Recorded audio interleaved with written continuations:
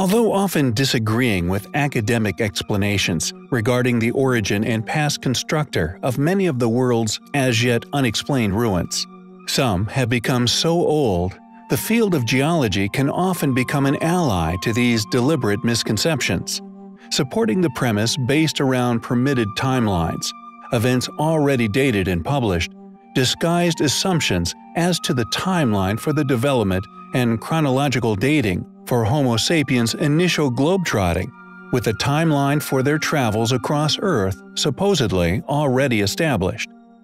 Additionally, as the ruins contradictory to this timeline of events age and slowly erode away to the point of near unidentifiability, this predictably allows these same geologists to merely dismiss such artifacts as natural formations. However, sometimes ruins will turn up in locations that have already been explored, dated, and explained by these same fields. This accurate study of terrain shift, completed by scholars prior to the discovery of ancient ruins, later discovered to be resting, hidden within these particular places. Submerged ruins that geology had already established a timeline for when these areas in question were originally flooded.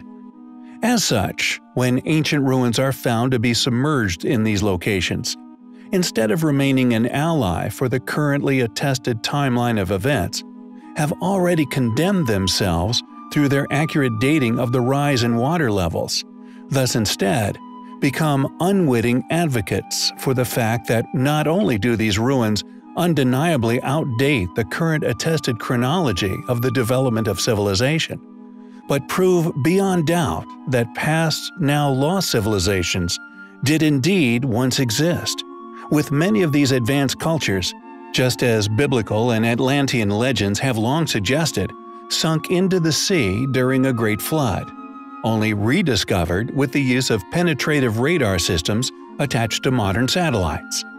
We have in the past covered the ancient ruins found off the coast of Cuba, also submerged under ancient waters, which includes a compelling pyramid complex. Also the Bimini Road, which although clearly of an artificial nature, has to be dismissed by the modern academic world, clearly due to the vast amount of time that such ruins have been submerged. With many of these sites, according to geological studies done upon local sea levels, also before said discoveries were exposed, dating them to a minimum of 12,000 years of age. These discoveries have not just been made within the oceans of Earth. Thanks to this same technology, a mega metropolis has also been found under the dense jungles of Guatemala. This discovery, although not sharing the same undeniable data for its age, supported by geological study, is of such an unimaginably enormous size, revealed to contain such advanced architectural planning, that it and many other similar sites have forced many fields of historical study to re-evaluate their understandings of past populations, of what we strongly believe are, in fact, remnants of a now lost, yet once highly successful, prosperous ancient civilization. And our subject for this video was found by the most unlikely of individuals, a skipper of a trawler, scanning the seabed with sonar off the coast of Azores, was stunned when he peered at his readout screen and was met by the outline of a near-pristine ancient pyramid.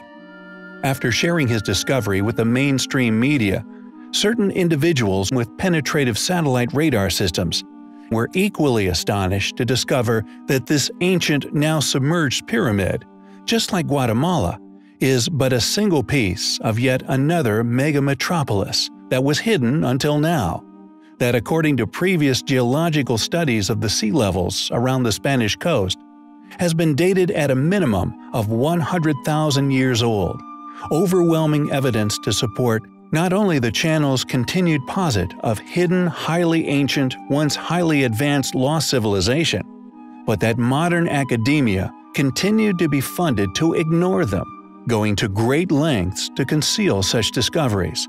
Although exploration is currently at its early stages, we will of course keep you posted. It is undoubtedly highly compelling.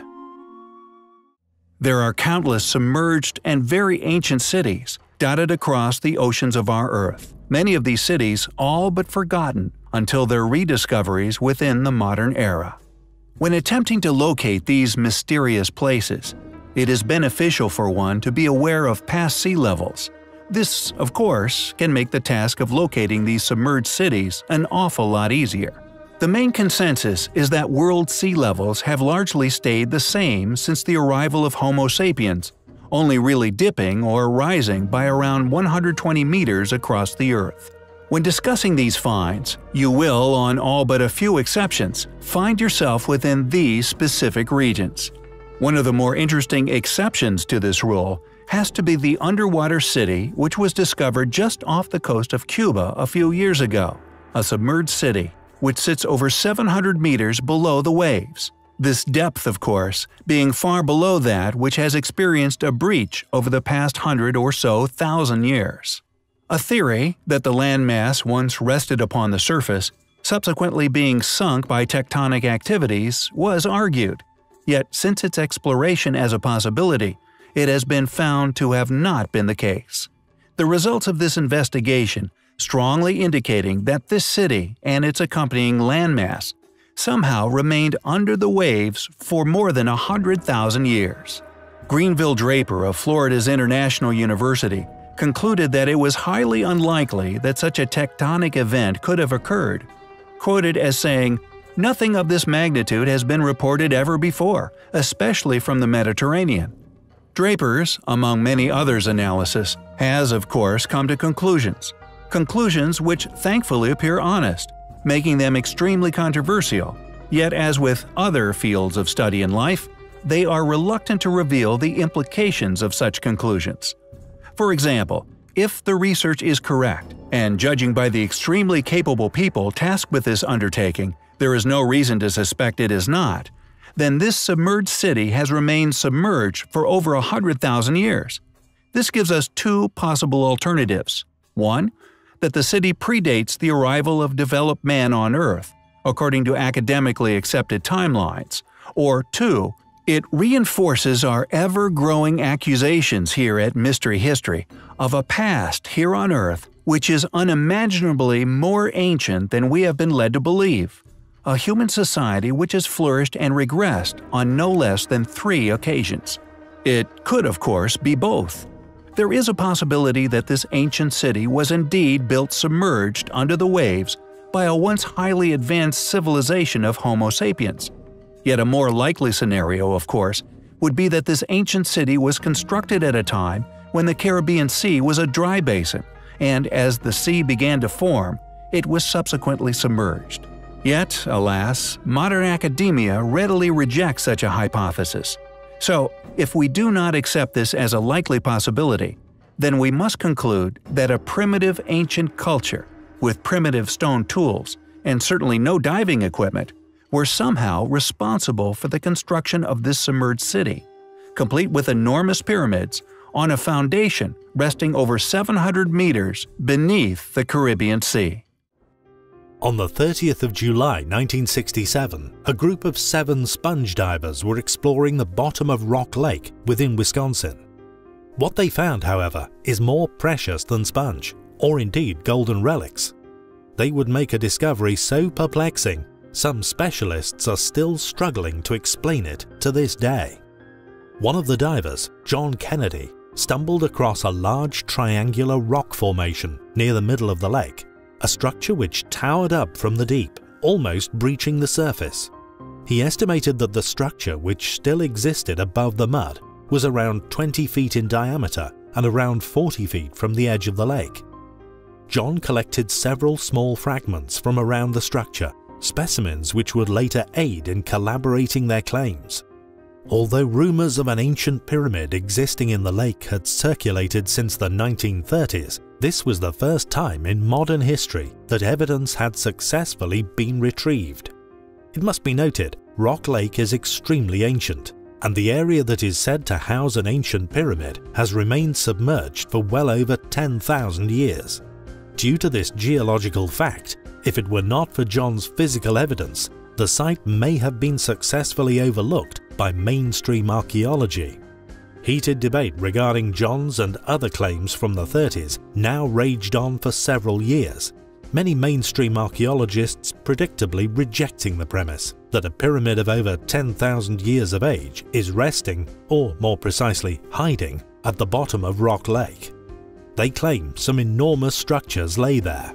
Native American legend records that they were built by an ancient peoples who were driven away during a flood.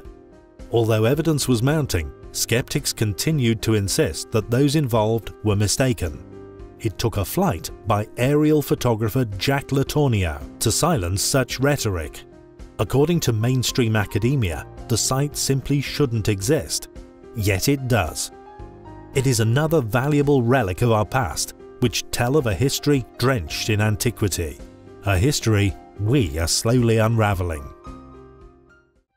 We have covered several anomalies of recent, which some fields of study would rather be kept silent, often attempting to dismiss such objects as a fraud, or if structural, as a natural formation. And our next topic is no exception. Just off the coast of Yonaguni, among the Ryukyu Islands of Japan, is a place once passionately argued as a natural formation by countless academic scholars, now all but surrendered to the truth. And once you are introduced to the sheer enormity of this city, you will begin to realize why some were so keen for the world to remain ignorant of this place.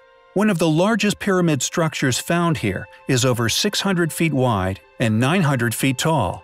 Comparatively, the tallest of Egypt's being a mere 450 feet, making these submerged and suppressed pyramids almost twice as large. Due to the public debunking efforts experienced, the majority of the world's population have subsequently overlooked this place, this regardless of the exploratory dives made upon the buildings. Dives resulting in the discovery of tool marks and carvings made upon the stone, archaeologically indicating that they were indeed constructed. The evidence has clearly been compelling, meaning honest professionals, including Teruki Ishii, professor of geology at Tokyo University, have determined that the city's submergence occurred at the end of the last ice age, which was around 10,000 years ago, meaning these ruins predate this event by some considerable time. If this is accepted to be the case, however, billions of history books would have to be reprinted, taking into account an advanced Eastern culture, among many others. Several intriguing artifacts have been retrieved from around the city, strange stones which display as yet unknown petroglyphs, along with several strange stone tools. Additionally, an enormous stone monolith, adorned with what many have suspected was a human face, has been discovered at the foot of the largest pyramid. Was this what the original Sphinx looked like upon Earth? After mounting evidence in favor of the enormous formations being an extremely ancient pyramid complex, it seems academia finally buckled to the data. National Geographic running a story confirming that the city does indeed exist, and conveniently presenting an explanation complete with a scenario involving a candidate civilization. One must wonder, why was this quote likely proposition now put forward? Why was this so preposterous before being forced to concede in regard to the ancient city's original origins? Stating, quote, "Some experts believe that the structures could be all that's left of Mu, a fabled Pacific civilization rumored to have vanished beneath the waves." Although they forget to mention that this specific landmass has remained at the same level since before the last ice age. Just who were these ancient people? What amazing secrets are they still awaiting to tell us? We will, of course, keep you posted.